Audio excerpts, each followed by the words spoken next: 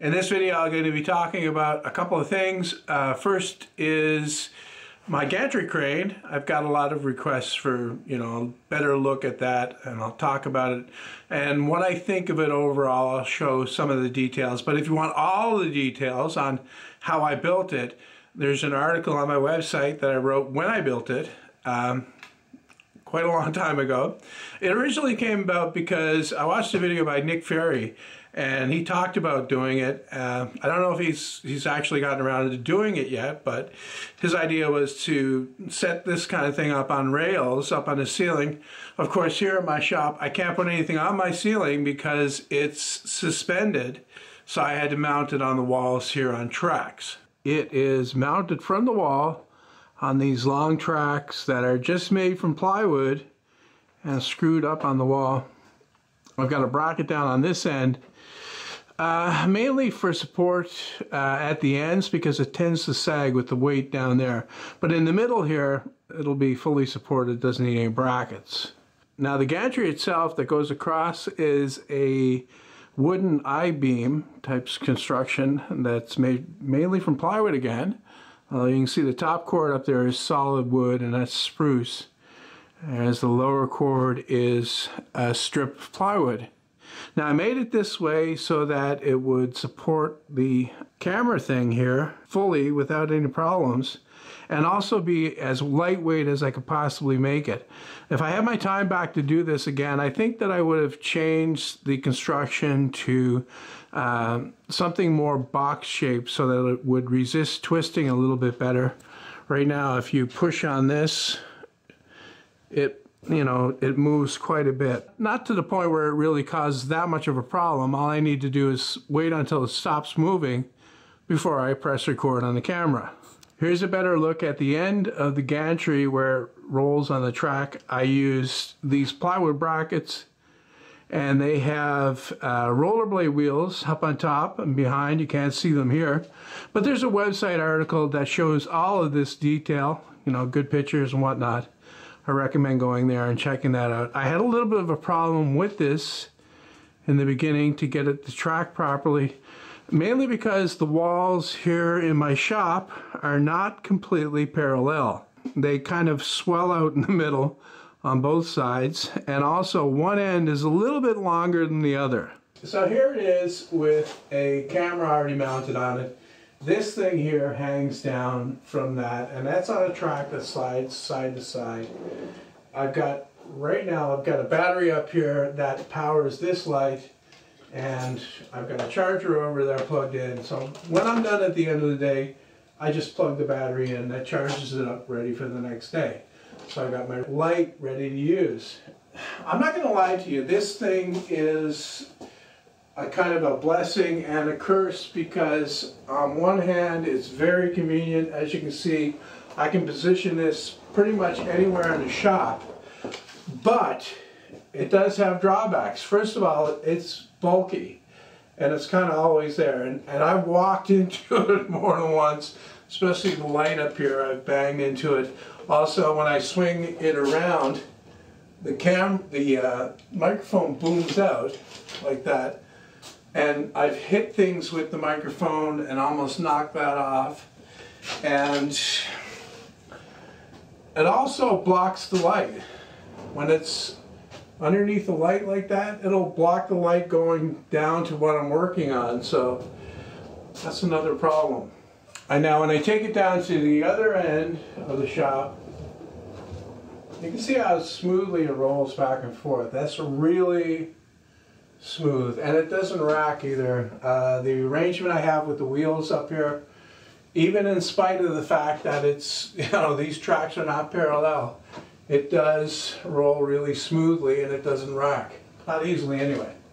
So it goes down to the end here. I've actually got a stop up on the track there that it'll bang against. Right there. I think it actually stopped against my plywood here, which is about 4 feet out from that wall down there. There isn't any reason why I'd want to get in any further than that, so I didn't continue the tracks any further. You can see that this part here spins around freely. This is on a kind of a wheel up there that's trapped inside that thing. very simple construction. This is just a piece of 2x2 hanging everything from. You can see it's kind of pulled back this way. I added weight to the back here to counterbalance it, but there's just too much stuff on this side of it to really make that much of a difference. I really need a lot more weight over here. And then if you add too much weight to this thing, it tends to keep swaying after you move it. So you set up a shot and then you got to kind of try to steady it before you can actually do what you're doing. So it slows you down. But it is more versatile than a tripod is. First of all, because everything is here. I've got the place for the camera, which I can adjust up and down. I've got the light here to point right at the subject when I need to, point down, point up. The microphone is on a boom. I built this in a previous video. There'll be a link in the description. Boom can come down and it can go all the way up like that, and it extends out quite a ways so I can get the microphone close to me when I'm talking to the camera. Of course, I'm not recording with that now. I'm recording with my small camera right now. Speaking of cameras, this is the one that I use the most for recording videos here in the shop, also for outdoors. I consider this to be, in my opinion, the ideal camera for doing this kind of stuff, doing workshop type videos, because it has all the features that I want. And also, if I want to go outdoors and do something, it has a built-in ND filter, so I can click that on. I won't have to worry about trying to screw on a ND filter or anything like that, or forgetting to do that actually, and have a bunch of clips that are way overexposed type thing.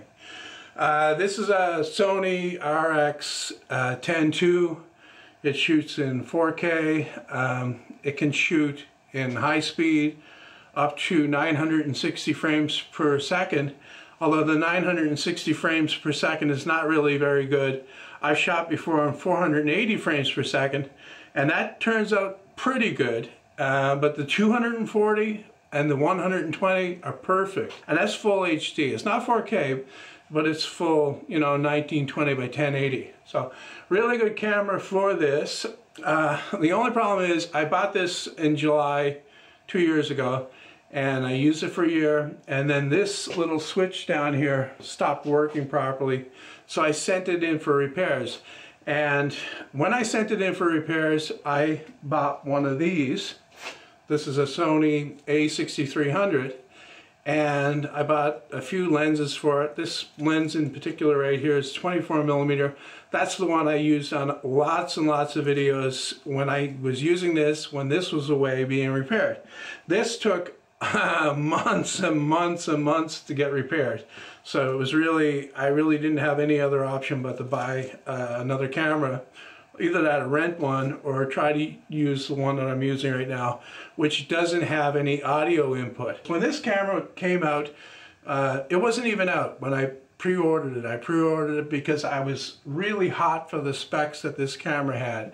It can do so many things that the other cameras that were around at the time couldn't do.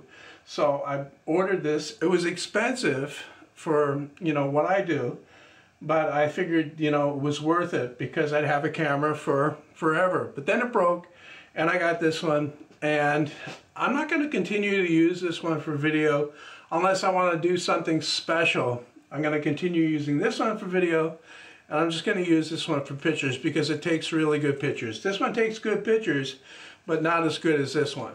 One last thing about this camera before I stop talking about it or singing its praises. It's got a zoom lens, yes, but it's a constant aperture zoom lens. It's 2.8, which is really good, especially for work inside the shop.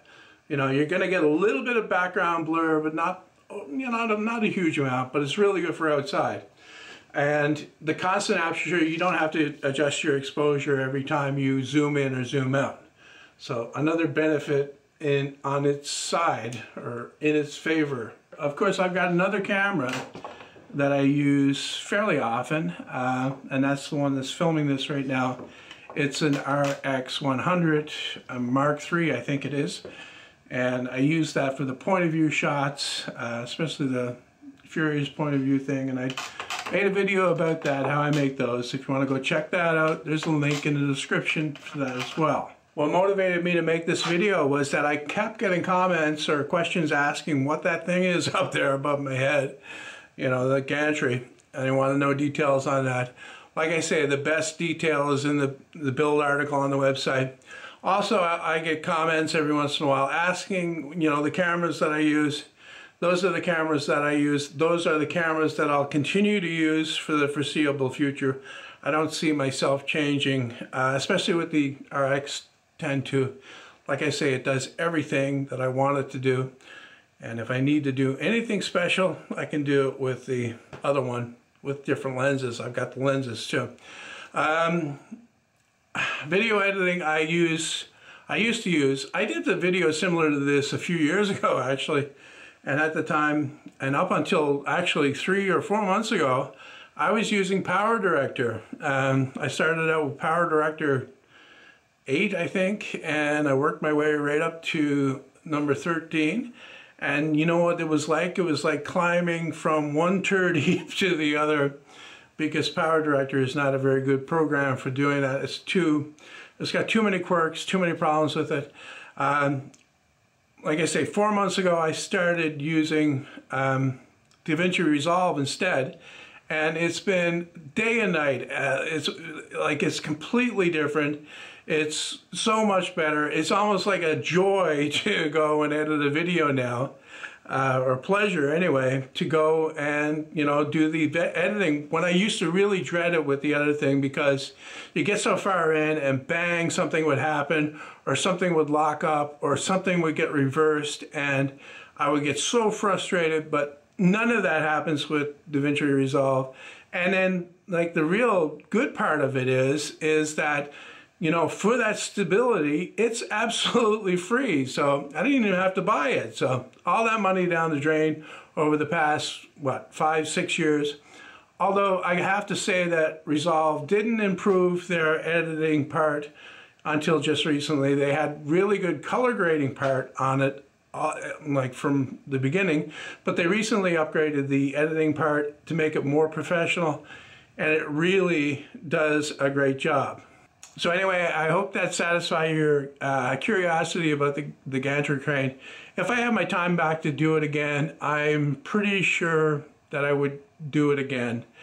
The only thing I would do differently is I would make it a little bit better, because when you're doing something like this and you've got no model to go by, you don't know what problems you're going to run into. You don't want to spend like 4 or 5 days building something that you're eventually going to have to tear down and throw on the burn pile to get rid of.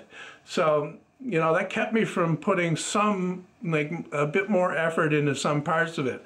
Like the tracks up there, they work, but they could be better. The gantry part here, the beam that goes across, it's good, but it could be better. It could be stronger, especially where it resists twists. The part that everything hangs from is good, but it could be better.